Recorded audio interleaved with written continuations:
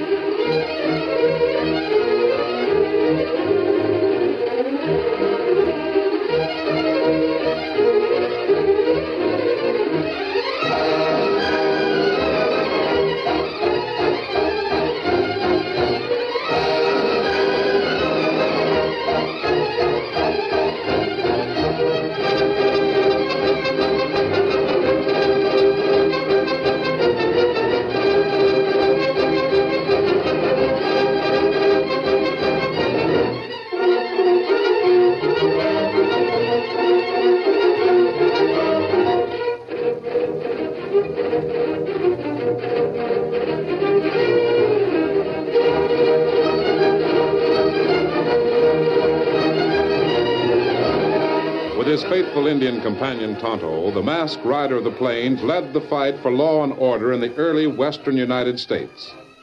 The stories of his strength and courage, his daring and resourcefulness have come down to us through the generations.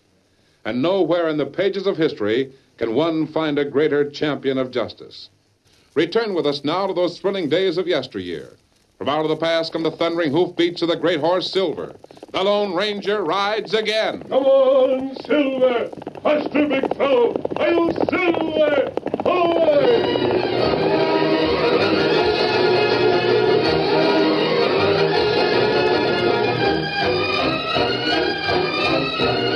Silver raced through the night, faster than he'd ever ran before. The Lone Ranger held his nephew, Dan Reed, before him on the stallion's back. While the wind beat against his face, the masked man feared for the life of the slim 14-year-old lad he loved with all the selfless devotion of a father. The sinister El Mundo had already made one attempt to capture Dan Reed. Pull, Silver, boy, steady, whoa. Oh, golly, I've never traveled so fast. Tonto should be nearby. Tonto! He comes. Dan, you'll stay here with Tonto and Joe Purdy till I return. Oh, but what about Victor? We had to leave my horse in town. I'm going back for him. Dan, all right? Yes, Tonto. Where's Joe Purdy? Him come now. Hi there. Joe, a lot has happened since Dan took your place in jail. Yeah? The sheriff found the man who murdered the banker. You're in the clear on that charge. That's good news. My other news isn't good. Oh? El Mundo sent one of his agents to talk to your mother. Yes? Your mother knew you weren't guilty of murder. She refused to sell the ranch. I think you know what happens to people who defy El Mundo. You mean Your mother didn't suffer. those dirty coyotes? I'll get square. I'm going to tell you all I know about El Mundo and his plans. We're going to do our level best to put El Mundo where he belongs.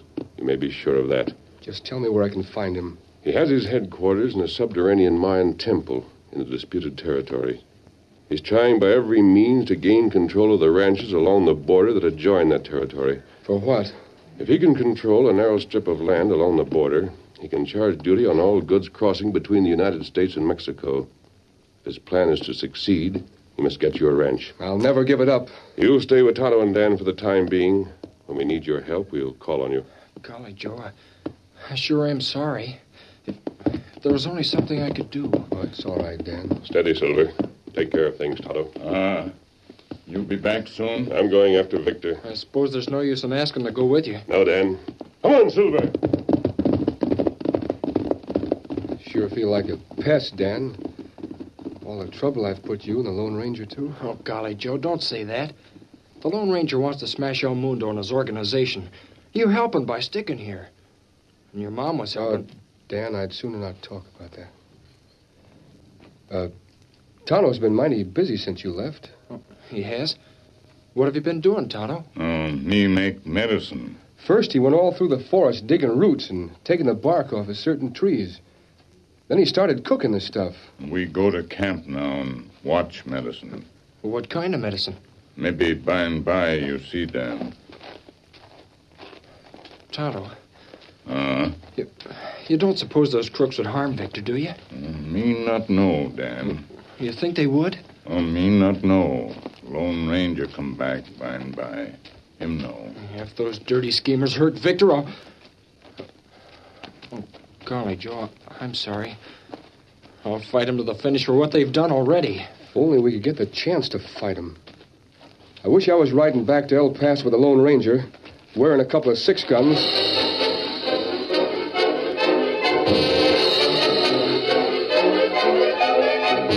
Long before the Lone Ranger reached the town, he saw the red glow against the sky that suggested fire.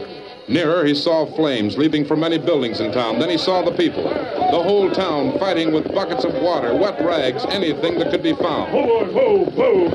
Silver, you stay here. I'm going over to speak to the sheriff. Steady. Wait, boy. Sheriff! I can't talk now. Grab some of those pails and fill them with water. Sheriff! Oh, it's you. How many buildings? The jail, the sheriff's office, and a couple of stables. We're trying to save the other buildings. What stable? Dan's horse was in the one back. I know.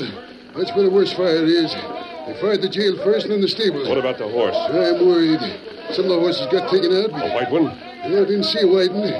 I know Dan's horse. I didn't see it. And it's still inside. I don't know. Hey, come here.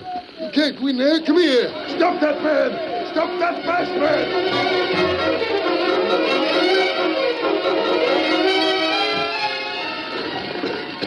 Victor!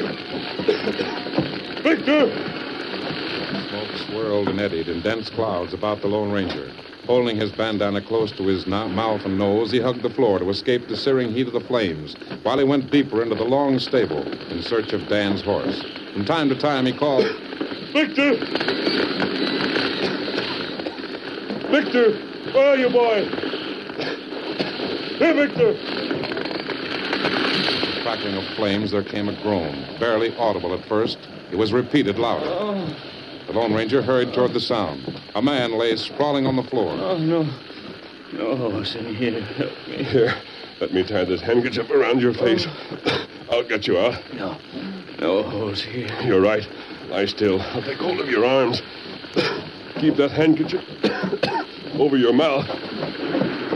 Keeping his face in the clear air near the floor, the Lone Ranger dragged the helpless man toward the door at the far end of the stable.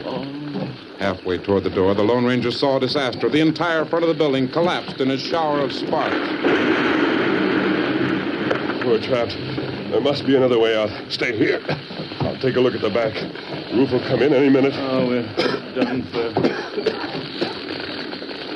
Places a mass of flames in the back. Wait. What's this on the floor? Looks like an iron ring. Too late. It's a trap door. I think I can get it open. I've got it open. There's a stairway. Keep your face covered. I'll carry you down to my back. We'll both get down. We've got to. That's it. Hold on to me. Now. No.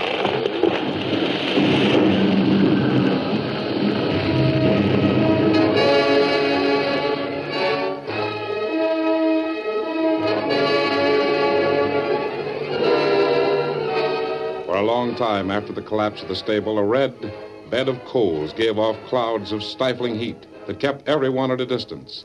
The air beneath the floor, in a sort of a storage cellar, was hot but breathable. The Lone Ranger and the man he'd rescued were alive. He's regaining consciousness. Good thing this tub of water was here. I wonder who he is. Take it easy. You're not badly hurt. Fire. Yes, there was a fire. El Mundo. I rest a few minutes before you try to speak. El Mundo. He come. Are you able to sit up? Yes. I guess so. I'm feeling better. You saved me. You dragged me out of the fire. The fire was overhead. We're beneath the barn. We'll have to stay here until the embers cool off. But you saved my life. And my own. It's dark. I can't see. You were masked. Yes. The Lone Ranger? Where did you hear about me? El Mundo. You know El Mundo? He murdered me. You're not dead. Soon I will be. There's no help for me. Double crosser. A crook. Take it easy, man. Now, what's your name? What's the difference? It was a good name once. Used to be a name that was respected, but now it's... Well, I'm the one that started the fires. And you were trapped. I fell. An iron ring in the floor of the barn that tripped me. Guess I hit my head and twisted my ankle. Oh, what's your name? Oh, what's the difference? What is your name? It was Martin. Tennessee Martin. That's where I came from. They all called me Tennessee. Tennessee. You're Saunders' cousin? You know him? I did. He's dead now. Yes. El Mundo got him. I know. Oh, it sure is hot in here. Oh, I sure made a mistake when I joined that cult. El Mundo made me sign a will that left all I owned to him. Oh? I don't mind at the time. But, well, my cousin and Jim both own part of a ranch. And you'd made a deal with those two? Yes. If anything happened to one of us, the other got his share. El Mundo got rid of Jim and Saunders, so I owned the whole of the ranch. Now, when I die, El Mundo gets it all. Tennessee, did El Mundo give you poison before you left on this assignment? Yes, he did. And if I don't get back to the temple, I'll die. You don't know how much time you have? No. Then we've got to try and... There's a lot more I want to talk. I want to tell you all I can. I finally got my eyes open to what El Mundo is aiming to do, the crook. We've got to get out of here fast. We can't. We're going to try. Hug the wall. I'm going to try to open the trap door.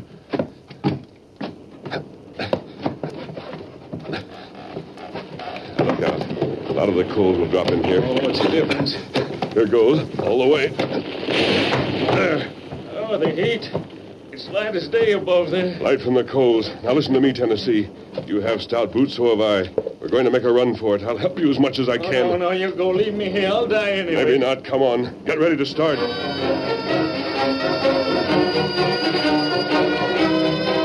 The sheriff and the crowd outside suddenly saw two men rise from the embers and run. One wore a mask, the other man limped and leaned heavily on the masked man. The Lone Ranger is alive. He escaped. Run, Lone Ranger, run for it. A mighty shout went up. The Lone Ranger cried out above the crowd. Hey, Silver. Silver came from the darkness, racing toward the masked man. Now the smoldering remains of the barn were behind the Lone Ranger. Silver was at his side. Who you got with you? Without pause, the Lone Ranger leaped to the saddle. With superhuman strength, he lifted Tennessee, then... Come on, Silver!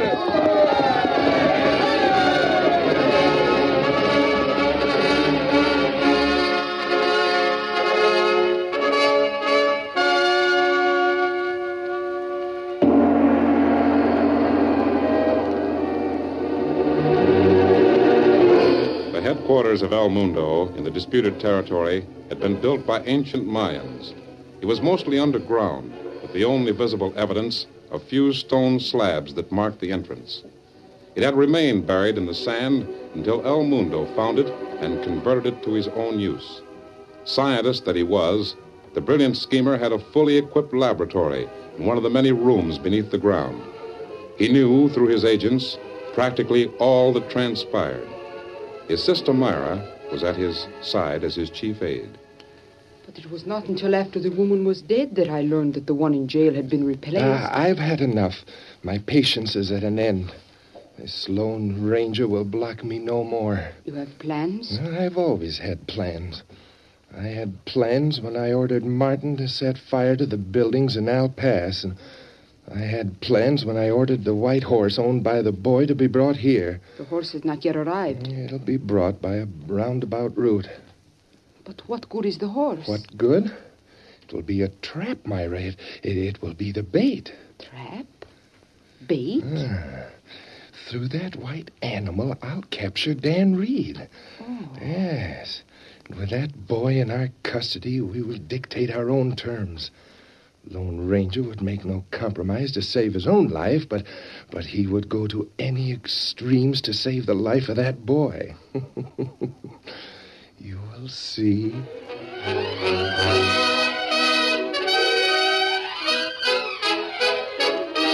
curtain falls on the first act of our Lone Ranger story. Before the next exciting scenes, please permit us to pause for just a few moments.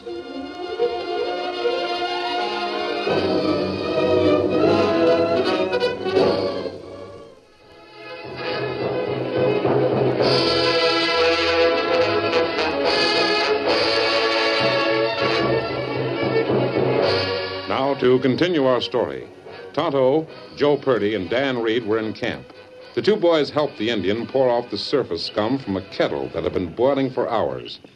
It was nearly daybreak, but there'd been no sleep in spite of Tonto's suggestions.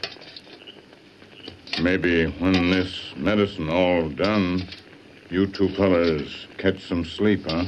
I'm not tired. Neither am I, Tonto. Anyway, I couldn't sleep until I know that Victor's all right. Lone Ranger go after Victor. Well, then why isn't he back? He's had time to go to El Paso and back. If there hadn't been trouble, why would he take so long? Him come now. How do you know? Me hear whoop. You must have mighty sharp ears. I can't hear anything. Hey, wait. You hear him now? Yeah, but there's just one horse. Now I hear it. Tonto, why is there only one horse? Why isn't there two? If he got Victor, there'd be two. You waste time with question, Dan. Oh, I know. But if El Mundo's harm my horse, I'll... Something go wrong. Him carry someone on Silver. Hi there. Hi! Tonto, give me a hand. Me help. Steady, Silver. Oh, boy, who? Now, what about that medicine? Did you finish it? No, it all done. But me not know if it good. And we'll have to take a chance. Who's that? Where's Victor? Dan, a man's life first. Yes, sir. Here, me take him. You let him down from saddle. Right. Steady, big fella. He was conscious until a few minutes ago. He's been with El Mundo. He was trapped in a fire. He has El Mundo's poison in his system. We've got to try the antidote. Me get it ready plenty quick. Lay man here, near fire. You're not sure about the medicine? No, me not sure. Maybe poison, ancient poison, old Indians sometimes use. If that true, antidote work. Dan, you got... Spoon? Here you are. Now you hold mouth open. Me pour medicine. Are you sure that man's still alive? His heart still beats, but very feebly. All ready, Tonto. I'll watch the pulse. Only few drops go down through. That's it. Do you know the man? Yes. Did you get some of the medicine into him, Tonto? If he dies, it won't prove that your medicine isn't right. It might work if you'd had it sooner. Me feel pulse. Barely feel it. You want to try to get some more into him? Wait, Dan. There's just a little more strength. Feel the pulse? Tonto, there is a change. Heart beat a little stronger now. Oh, golly, if we Quiet, Dan. Sorry. Tonto, there's a definite change now. Heart catch more strength. Him live. Do you think so? Feller live. Now me know what poison El Mundo use. Good for you, Tonto. That stuff you cooked up did the trick. But who this sick feller? His name is Martin. He's called Tennessee Martin. Oh, me know him. Tennessee Martin. Well, that's the name of the man his who... partner. This is the owner of one of the ranches El Mundo needs. Before he lost consciousness, he told me that he was through with El Mundo. He can help us. Great. He knows the inside of that headquarters. This is one night that we're going to show progress. El Mundo has lost one of the ranches he thought he had. But what about... Dan, your horse. Oh, he's gone? The stable was burned down. That's where I found Martin. And Victor was inside? No, Victor had been taken out. He'd been taken out before the fire started. Oh, by whom? Where is he? Who took him out? We don't know. Oh, you don't know? Dan, listen to me. I'm going to let Silver have just 2 hours of rest. And I'm going to take him back to the stable. If anyone can find Victor, Silver can. Victor wouldn't run away. No. Then someone's got him. But what about Tennessee Martin? Well, him sleep 2, maybe 3 hours. Then him waken. 2-day rest, fix him up. Turn in, Dan. You too, Joe. Yes, sir. As soon as the sun rises, I'll start for El Paso.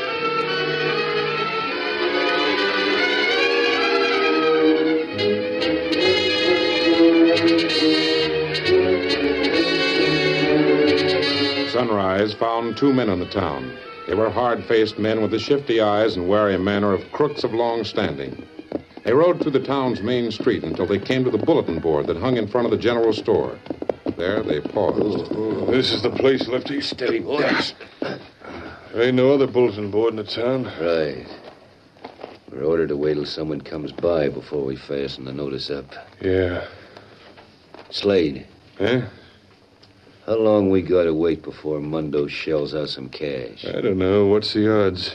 We're living good inside that underground place. Well, I'd feel better living somewhere else.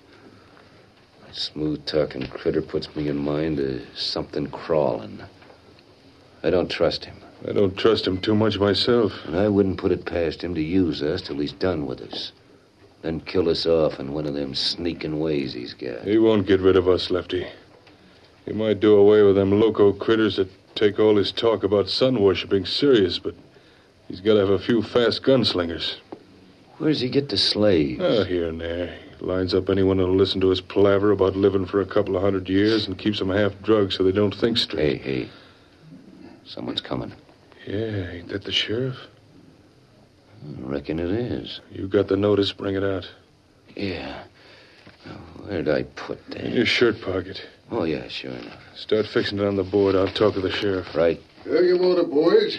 Fine day after the fire. Yeah, but you'll get boiling hot along about noon. Hey, what's that you're putting up there? Just a notice. Now, hold on. You gotta have permission to post a notice on that board. That ain't for the use of everybody. Well, it don't matter to us, Sheriff. All we want to do is the right thing. Reckon if you ain't interested in seeing a spanking fine horse return... Hey, let me see that. White stallion, found wandering free, saddled and bridled. Yeah, we found the critter during the night. Thought at first it was a ghost horse. Then we see it was a real thing. I know of a horse like that was lost. Yeah, I reckon a pile of others will know a horse like this one that was lost. That's why we're special careful to see if the right owner gets it. We don't aim to give the horse away to just anyone that up and claims it. I didn't say it was my horse. Well, you hadn't better unless you can prove it. Maybe I can find the real owner. Maybe the real owner can come and claim it then. Let's see that notice. You figure the owner will know what's in the saddlebag, eh? He's got to do better than that. You meaning what? Well, for one thing, there's a pair of light shoes in the saddlebag. The owner has to, first of all, tell what they look like. And then he's got to show that they fit him. How about the gloves? Yeah. He's also got to fit his hand inside the gloves that are in the saddlebag. No, that's downright smart. Yeah, we won't be took in by anyone that ain't the owner. You can bet on that. We're holding the critter over at the edge of the disputed territory. There's a little gully there. That's where the owner's to come. Yeah, maybe I can find him and tell him about it. Good. We'd like to return the horse. We know what it's like to lose a good horse. Yeah, it's downright good to meet a couple of honest men. Come on, Slade. We'll get going. Right. Good morning, Sheriff. Morning, gents. Good morning. Come on.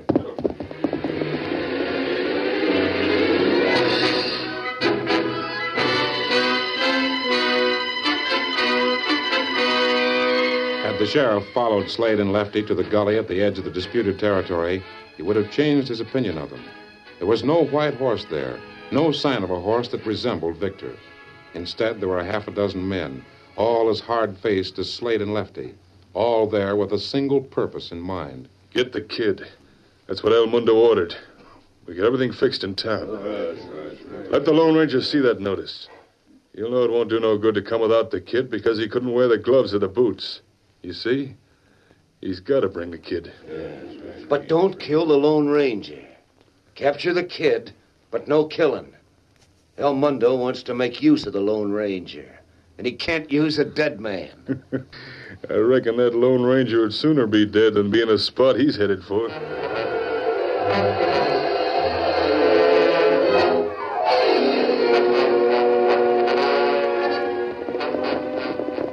Ho, Silver, ho, boy, ho, ho. Hey, there you are. I got news for you. Sheriff.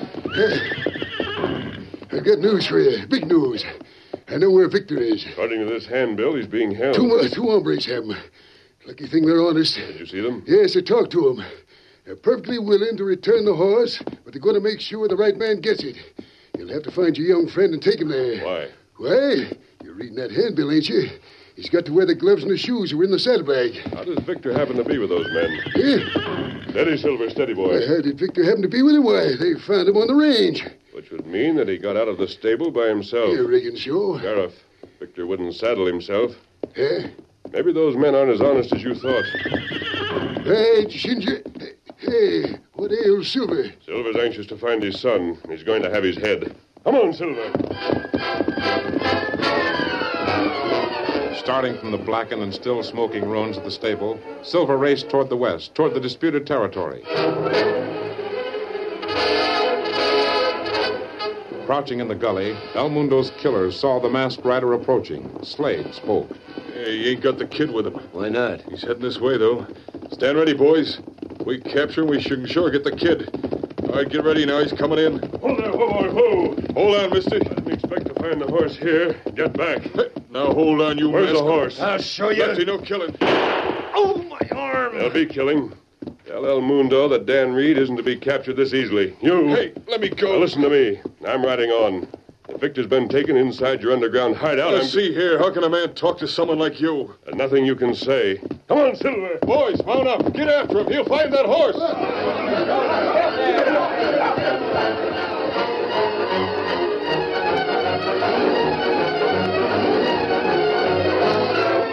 Riding far ahead of the killers, the Lone Ranger kept the reins slack. Silver kept to the trail. His instinct guided him. He raced deep into the desert land, nimbly dodging rocks and gullies until he came to the top of a slight hill. He threw back his head and shrilled a call. And then from the valley came a reply. Silver, that's Victor. Silver wheeled and was away. 3 men guarded Victor. 3 men who'd been given their orders by El Mundo. Directly at them charged the big white stallion with the masked man astride. Hey, hold on, it's a masked man. Remember what the boss said. I'll take those reins. Now stand back. Now your boss at Tennessee Martin is with me. That's one ranch he won't get. Joe Purdy is with me. That's another ranch he won't get. Tell him the tide is turning. His days are numbered. You wait. El Mundo will have your hide. Tell El Mundo that now it's our turn to take the offensive. Come on, Victor. Dan's waiting for you. Ho, Silver! Away!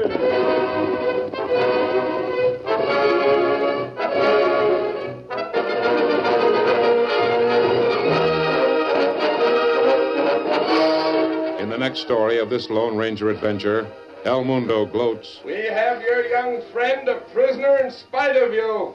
Look, see him here.